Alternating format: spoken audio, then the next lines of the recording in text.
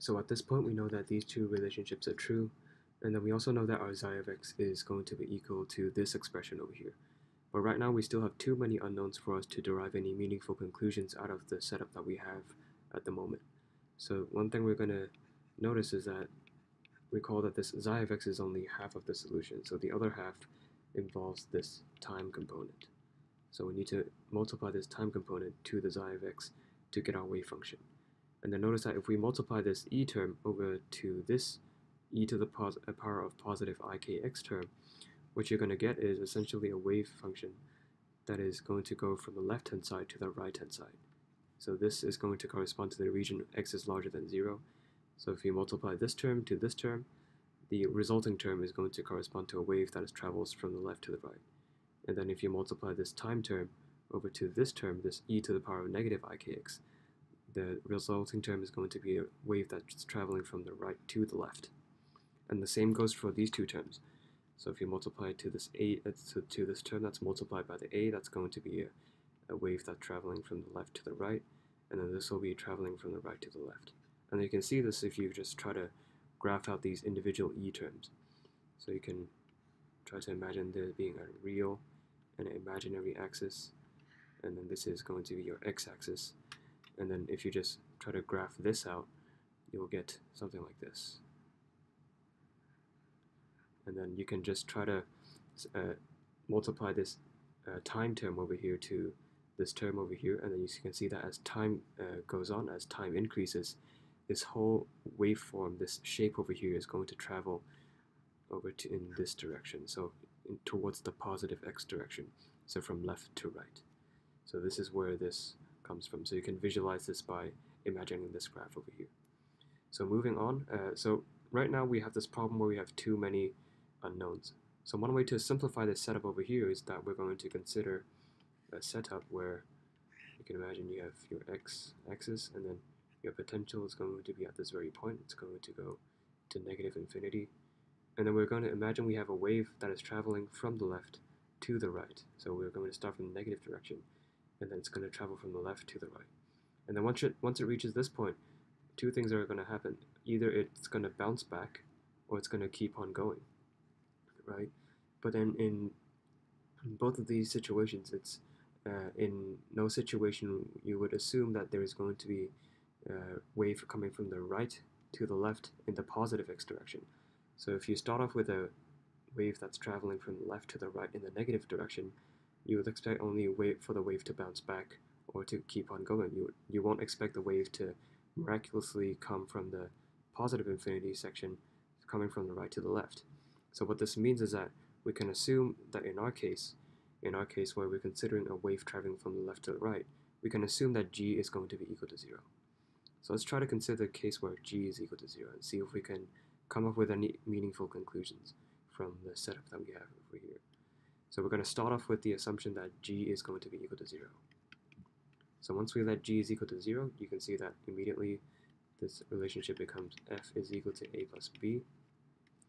And then for this relationship, we get f is equal to 1 plus 2 beta I a minus 1 minus 2 beta I b. So you see that by assuming that g is equal to 0, we are already automatically considering the case where the wave is traveling from the left to the right, and then it's going to either bounce back or it's going to pass the direct delta potential at x equal to 0. So once again, this is a wave traveling over here, and it's either going to bounce back or it's going to keep on going. And this setup here is going to be implied by the assumption that g is equal to 0. So moving on with this, let's try to define everything in terms of a. So let's try to define f and b in terms of a. So the first obvious thing to do is to minus these two, is to subtract these two equations with each other.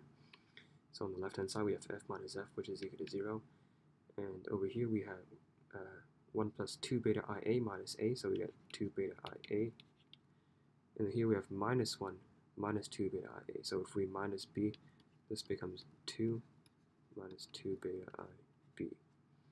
And if we dump everything to the right hand side, we can see that b is equal to 2 beta I a divided by 2 minus 2 beta I, and the 2's just cancel out, so you see that b is equal to beta I divided by 1 minus beta I A. So this is the relationship for B. So always recall that beta is defined over here in case you forgot. So using this, we can also find what f should be. So we can see that f is equal to a plus b, and just now we've already found what b should be. So b is equal to beta I divided by 1 minus beta I a. So we can combine these terms. We have 1 plus beta I divided by 1 minus beta I a. So this term we can just do simple addition of fractions. So you can see these two cancel out. So in the end you get 1 divided by 1 minus beta I a. So this is the expression for f. So just to summarize a bit, we have b being equal to beta I 1 minus beta I a, and then f is equal to 1 divided by 1 minus beta I a. So this is a very important conclusion. So you can see that at this point we still have too many unknowns. We still don't know what a is. So we need to find a in order to find f and b. But it turns out we don't have to find what a should be in order for us to derive something meaningful. So we're going to consider the ratio between a and b. So I'm going to define something called the reflection coefficient, and this is going to be equal to the absolute value of beta squared divided by the absolute value of a squared. So recall that the term multiplied by a, this is going to be the wave that is traveling from the right to left, and then b is going to be the amount that is going to bounce back. So this ratio over here, the absolute value of b squared divided by the absolute value of a squared, this is going to be the ratio of the waves that's going to end up bouncing back. So that's why I'm calling this the reflection coefficient. And then using what we have over here, we can calculate what this reflection coefficient should be.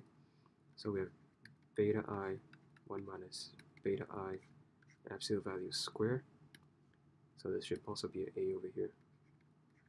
And this will be divided by absolute value of a squared. So these, obviously, they cancel out. So in the end, we have the absolute value of beta I squared divided by 1 minus beta I squared. So this just becomes beta squared, and then this becomes 1 plus beta squared. So recall that 1 minus beta I absolute value squared is just equal to 1 minus beta I multiplied by 1 minus beta I conjugate. So if you take the conjugate of 1 minus beta I, that just becomes 1 plus beta I, and if you multiply this together, you get 1 plus beta squared. So that's where this comes from. So this is going to be what the reflection coefficient should be.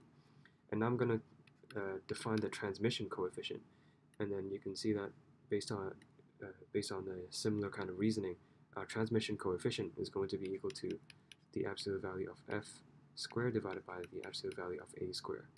So recall that f is the amount of wave that is going to be traveling from the left to the right in the positive x region.